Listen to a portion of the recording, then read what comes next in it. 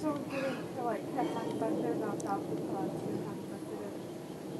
You know what I've been doing is I only give her one big scoop of grain, and then I take some of her breakfast. So I don't feed her until after. So I take one flake of the alfalfa, and I just give her pieces of the alfalfa as she goes along. But you could also do alfalfa. When you're milking, you give her. Yeah. If you give her the whole thing, it knocks off. But you can also do the alfalfa pellets. That's fine. She'll be happy with that. And then at night, what? Is she going up, readily going up? Or is when I get ready to put her in tonight? She goes up pretty readily. And if you have trouble, you can get